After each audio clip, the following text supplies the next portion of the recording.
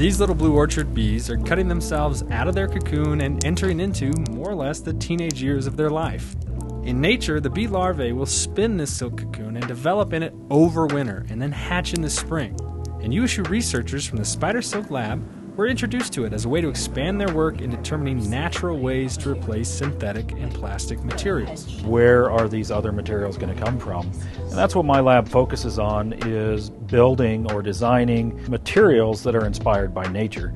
They've started work on this particular project by using growth plates to house the larvae and get fresh silks to test. We use these 3D printed well plates to look inside and just kind of view the bee's life cycle. So this lets us know once we start seeing silk again, we can start isolating those strands. The research team will do some mechanical testing on those strands, testing their strength, among other things, but they're also attempting to isolate the specific protein that helps the bee spin these fibers.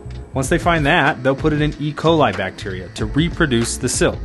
That is more suitable for structural proteins because our concern is to lower the cost so we can make that protein and applications as accessible and viable as possible.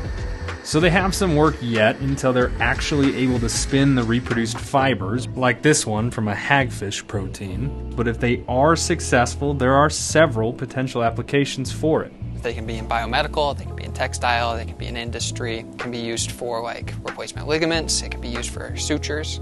One of the nice things about sutures and silk is that silk is naturally hypoallergenic, and so it won't cause a reaction in the patients. That all said, one day you may end up wearing or being healed by reproduced silks from these little bees.